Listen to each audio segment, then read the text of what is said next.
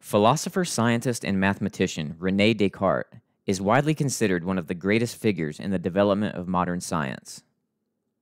One of his most enduring legacies is the Cartesian plane.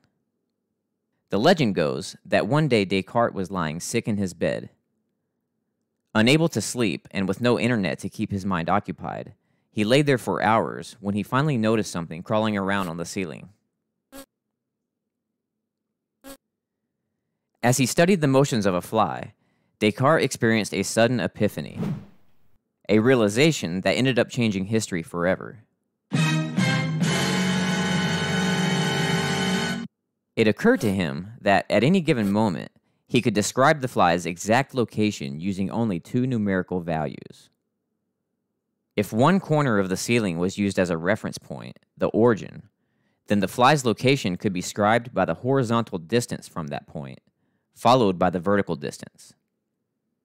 These two numbers are the coordinates of the fly's position. This simple concept developed into the Cartesian coordinate system as we know it, named after Descartes himself. This, in turn, led to analytic geometry and the modern convention of representing unknown values in functions using x and y. These advances in mathematics provided a fertile basis for the development of calculus by Leibniz and Newton, independently of one another, just decades later.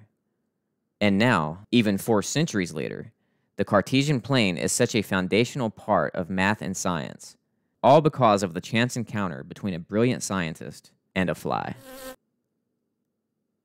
Shh.